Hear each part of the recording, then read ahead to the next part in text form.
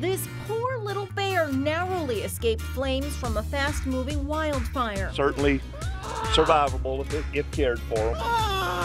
Appropriately nicknamed Smokey Jr., this cute cub weighing only about 20 pounds had burns on its paws and face. Hair's been singed. He's got some minor burns, looks like on the bottom of his feet, maybe on his lips. Experts say bears can usually outrun fires, but at only a couple months old, Mama Bear was nowhere to be found. Smokey Jr. got pretty close to Jason Hasty's home. Nothing's damaged, just, everything's burnt. We're just really worried about the wildlife because, this is where all the bears, was going on. The 250-acre fire in Florida has been contained. The cuddly creature was taken to the vet and has been turned over to wildlife officials. Maybe the real Smokey the Bear can adopt him. For InsideEdition.com, I'm Lee Sheps.